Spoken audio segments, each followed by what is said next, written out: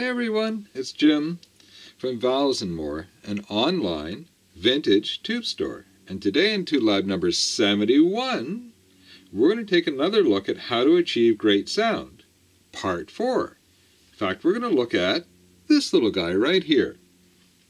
But first, caution everyone, electronics and tube amplifiers can have very high voltages present, which can be lethal. Exercise extreme caution when working around them. Always consult a professional technician when in doubt. Last week we had a look at what components the signal passes through in a pure Class A preamp.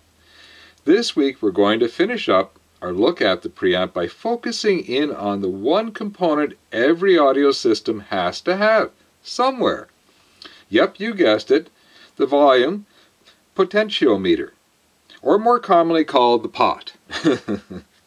Now, these volume pots come in a huge number of types and configurations. They can be as simple as a resistive track and a wiper, like this Alps, to the same basic pot with a remote-controlled motor attached, to stepped pots that might have 23 resistors mounted to a complicated switch, or they might even be a digital switched pot.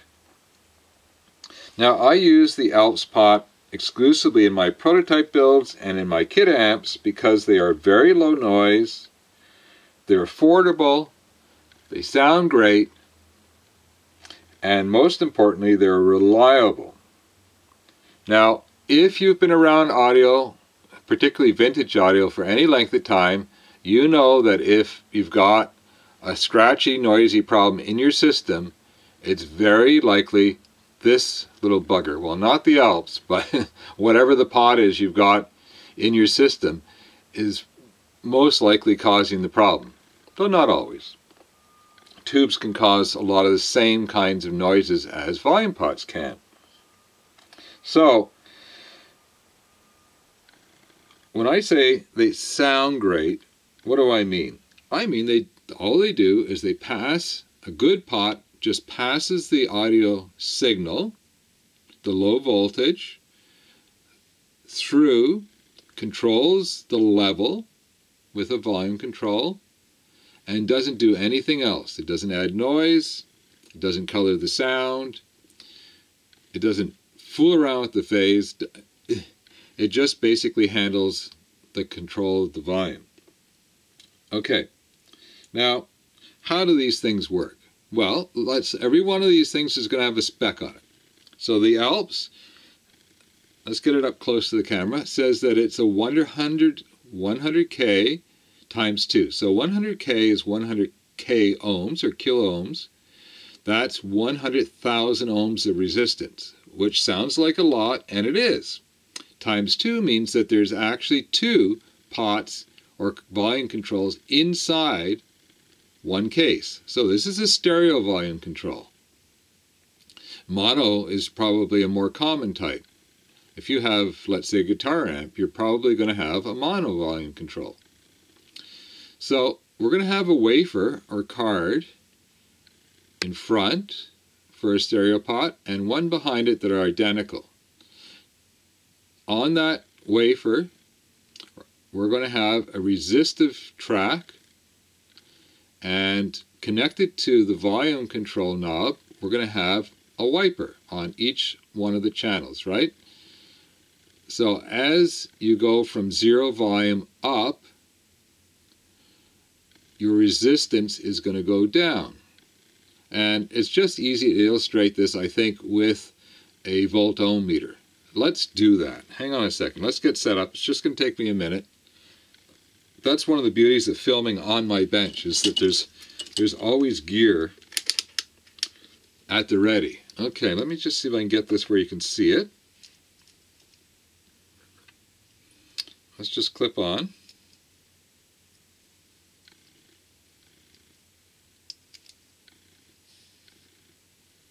Wow, look at that, we're bang on. You see that? 100K. So that's just perfect. We're at 0 now. Let's start turning the volume up and see what happens. See how the resistance is going down? It's going down fairly slowly at first. That's because this is an audio taper and it's not a linear volume control. And the reason why they do that is because we don't hear sound or perceive sound in a linear manner. So what they did was they came up with a taper for the volume controls that matches more closely to how we actually perceive sound. Neat, huh? So as we turn up the volume, the taper is going to accelerate. See how the resistance is dropping rapidly now? And it's all the way down to 0, well, let's call it 1 ohm, right? Essentially it's at 0. 1 ohm is almost no resistance whatsoever. So that is full volume. That's going to be our lowest resistance. Okay, I hope that helped to understand how volume pots work. Let's get this stuff out of the road. Now, why am I even talking about volume pots? Well, last week I talked about the importance of good design, short signal pass, good quality components, and wire, and hardware, because tube sockets matter as well. The RCA jacks matter a lot because you're plugging in and out of them. All of that's important. But the sound has to go through this mechanical device. It has to pass through somewhere in your system. If you were to put in a cheap pot, and that's a very common thing, and sort of, you know, almost good equipment, they don't want to spend the money on even an Alps. And as a result, you're compromised. You're compromised right at the volume control. Now, you could spend a lot more money than the Alps. You could spend 100 times the price of the Alps and get a really high-end volume control, and you could double the price of your preamp. Would you double the quality of the sound? No, you wouldn't even come close, because the Alps is already a good quality pot. Okay, so one of the things I really wanted to get across is, what is the amplifier? In this case, we're looking at a simple Class A preamplifier. And for expedience, we're not showing the resistors. All the resistors do is basically set the operating point of the tubes. They do a few other little jobs, but that's basically it. This is the signal path right here that you're looking at. We're missing some bits and pieces of wire and some tube sockets, but so what? This is basically the signal path. A nice simple one with good quality components. So where is the amplifier? Is it the power supply? Is it the capacitors? It's the tubes. In fact, if you have any piece of tube gear, a phono preamp, a line control preamp like we're talking about here, a power amp, a monoblock, it doesn't matter. The tubes are the amplifier. Everything else facilitates allowing the tubes to work at their designated operating point, to set them at their operating point, and to power them up. But the tubes are the amplifier. Okay, hopefully everybody got that. Now, what's happening over at Melotone Kits? Well, work continues on a whole bunch of prototypes, all at the same time, of course. And my partner Charles is almost finished setting up our CNC machine, which will make manufacturing the top plates a whole lot easier and quicker. And, hang on a second, I got a top plate here somewhere. Let me grab it. Now this is my simplest top plate. Let's back up so you can see the whole thing. This is for the wee little Yuri monoblock. And this is actually the foundation of a great sounding monoblock. It is a good solid top plate. It's 3/16 aluminum. I forget what the metric equivalent is. Sorry folks. I'm usually pretty good at looking up equivalents. And it actually doesn't look like it's that hard to mill by hand. And it's not that bad actually. But things like these these ventilation holes and access points. These are access points for, there's top plate connections on, there's 3 top plate connections in total on the 2 tubes that are in the Uri. And I like having ventilation of the components, even on an amp like this that doesn't get that hot. In fact, the power transformer sits up on top right here, I think. But this gives easy access for the wires to come through as well, and I think it adds a little bit of design element. So it does a lot of things all at once. But being able to mill these out with a computer-controlled machine will give us a little bit tighter tolerances, but more importantly, it'll free me up to do other things than making, you know, plates for prototypes. Anyways, let's get that out of the road. And we've also got a test builder who's nearing completion on his E80cc kit preamp. Now that's going to be the second test builder to finish. I think it's the second. And he's hit a problem at the very end. But I'm certain we'll figure it out without too much trouble. It's going to be normal. If you don't normally, if you've never built a piece of audio equipment, if this is new to you, you can easily expect that you're going to hit a snag. But the good news is we have the prototype data, so we have all the voltages of the preamp. Hang on a second, let me go grab the spec sheet.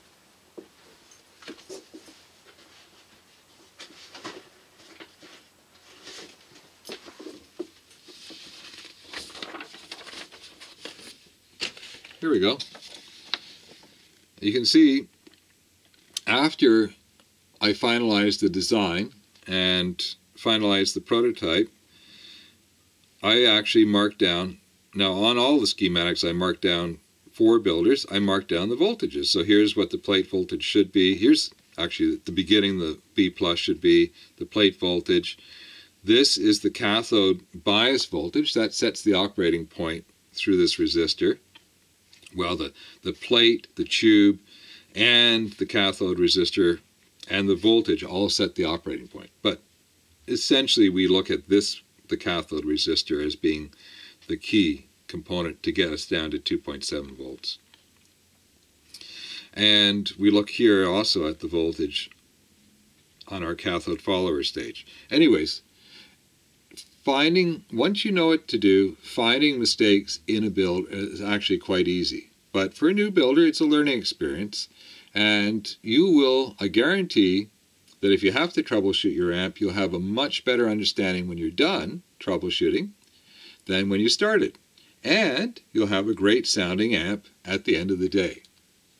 Okay, let's put that aside. Okay, what came in this week? Well, I've been catching up on some tube testing. Let me grab some. Now, this is the number 80. This is a true vintage box. I love the RCA boxes.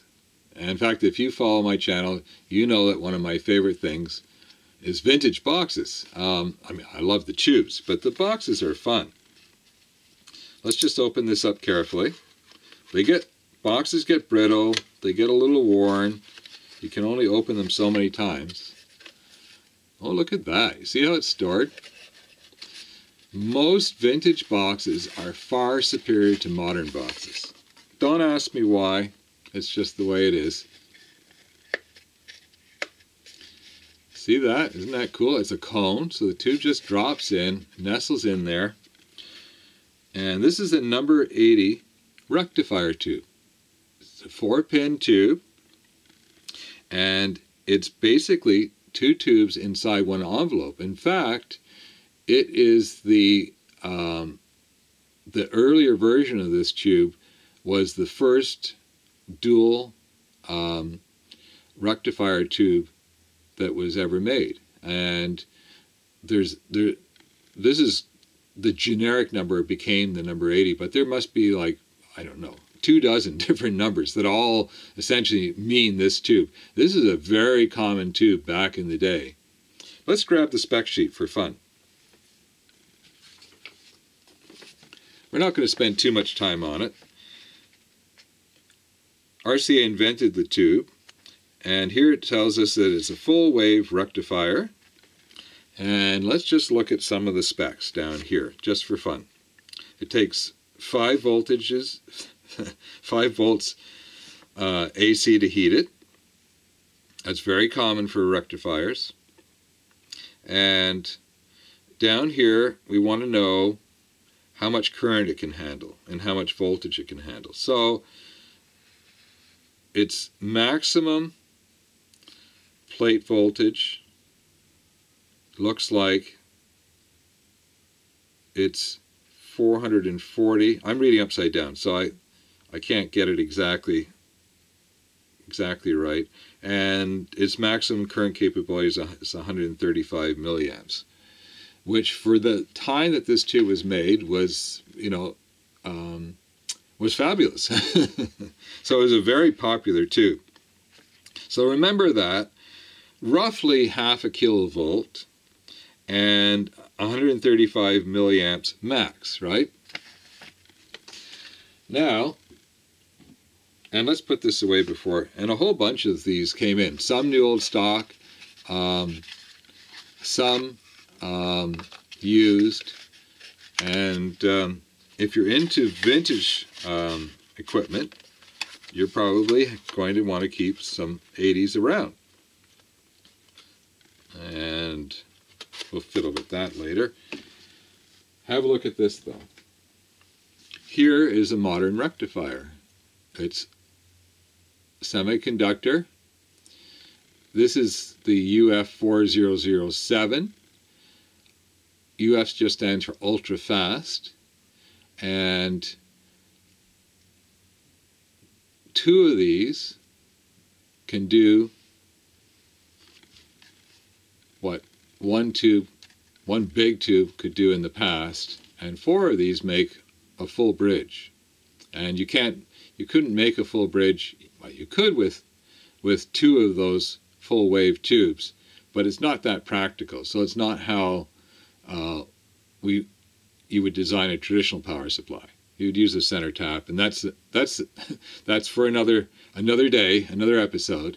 So these have a rating of 1,000 volts, 1 kilovolt, so twice as much voltage as the number 80, and they can handle up to a full amp.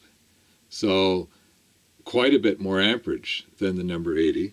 Have a look at these. These are BY228s, and these are sintered glass rectifiers, and they go up to 1.5 kilovolts. Let me get it up close so you can see one. 3 amps. So roughly three times the current capabilities of the little guy. And you can see that there's a fairly substantial difference in size. These cost, I don't remember what I pay for these anymore, but let's just say they cost 10 cents, and these may be 20 cents. I think that's more than I pay for them, but I forget.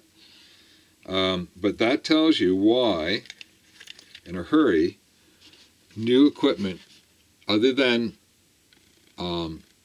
guitar amps and things like that, that rely on the sagging effects of the rectifier to contribute to the overall sound signature.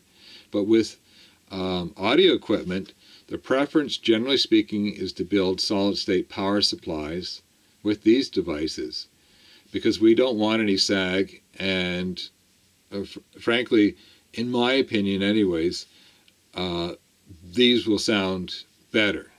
They'll be faster, they'll be cleaner sounding, they'll be more reliable, and they're a hell of a lot cheaper, and they take up a lot less real estate. Okay, well, if you stayed all the way till the end, here's some discount codes to help you out. This is the last weekend of the EL34 Mullard sale. It's been going great. A lot of you have been taking advantage of $100 off. I know they're an expensive set of tubes and not everybody can afford them, but work your way up to them, because if you're into the EL34 sound, and who isn't that loves tube sound or tube amps, the Mullards you can't beat the Mullards. You can get close on various aspects of the Mullards, and maybe even come close to beating them. The RFT, it probably beats the Mullards on detail, not on warmth. The Svetlana comes very close to the Mullards on warmth. But nothing equals the combined effect of the Mullards. And of course, that's because Phillips and Mullard invented the tube. They did the most research on it. They had the best manufacturing capability, so it's not surprising that by the time the second series, the XF2, were made, that they had perfected the formula. So I have flat rate shipping at $20 around the world, and if your orders, you can't see it, but if your order's $150 or more after discount, the shipping's on me, folks. And of course, all the standard discount codes all apply, including one that most of you don't know exists. It's the secret code, but you can figure it out if you try hard enough. Have fun, everyone. This is Jim from Valves and More, signing off. Cheers, everyone.